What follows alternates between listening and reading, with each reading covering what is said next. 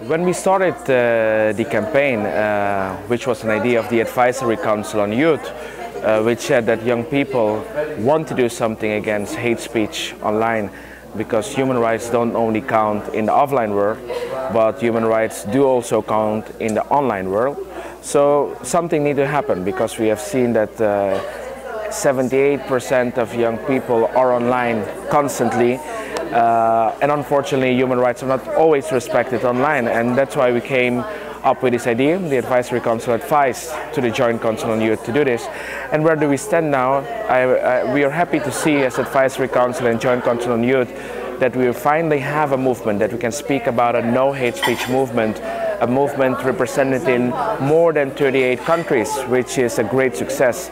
That we see that we have great educational tools, that we have national strategies to combat hate speech, and that we have many young people all around Europe that simply say no to hate speech, no to accept discrimination online, and at least have the guts not to look away but to react. And that's what I think it's very important where we stand now, that the movement is alive and kicking. The campaign is currently planned to end, sadly, on the 31st of March next year.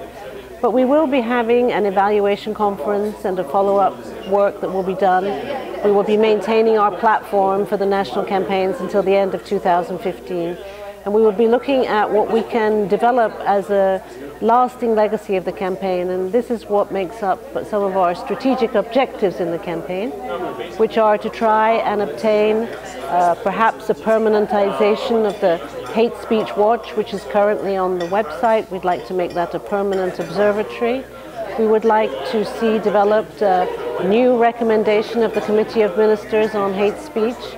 We would like to encourage and push for more and more ratifications of the additional protocol to the Council of Europe's Convention on Cybercrime.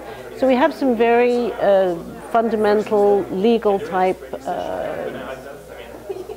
projects that we would like to see, objectives that we would like to see realized, and they will be the fruits of this campaign. The most important aspect of the work we develop is that we organize the European Action Days. So we work together with Laszlo, who coordinates the team, and we have, for every Action Day, there is a team, a preparation team, and during a month and a half, we prepare the material and we define the strategy for that specific European Action Day. So our task is to create promotional material and to validate reports for the Hate Speech Watch, which is a feature for reports of instances of hate speech online that exists on the website, and as well trying to motivate people, not just ourselves, to send reports specific to each action day. And then sometimes we try to define strategies on how to deal with some of these reports. The activists choose a couple of them,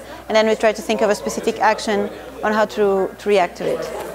And I'd just like to name one of the fruits of this campaign, which is currently in the process of being realized, and that is the whole campaign started because of the events that happened on the 22nd of July in 2012, and we are now working towards making the 22nd of July the European Day for victims of hate crime, in memory of all the young people who lost their lives on the Isle of Utøya in Norway on the 22nd of July.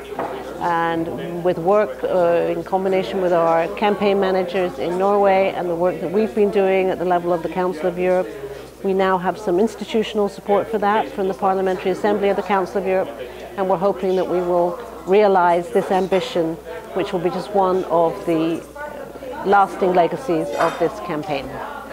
It's a bit uncertain at this point. That's exactly what we will be doing in this meeting, and next meeting that will take place in December, and still another that will take place sometime next year.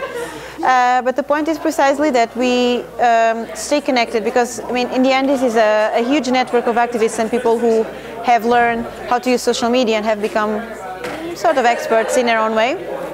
And so probably, I'm guessing possibly, we will still be connected to the Council of Europe, and we will be helping with other social media campaigns. I'm guessing this is one possibility. Or joining a pool of trainers, because we also have been trained in ourselves being facilitators for non-formal education trainings. Campaign it looks very bright. I think we have a lot of young people and policymakers that are involved in this process. It's very clear that we have enough educational tools. It's very clear that within the Council of Europe it's our role to strive that we have a recommendation from the Committee of Ministers. It's important that we have the Parliamentary Assembly supporting this event. So on different levels, European to local, things are happening, and the future of the movement should be one where we have a big group of people that keep on reacting against hate speech. We cannot keep silent, and if we can keep that part alive, that's a great success already.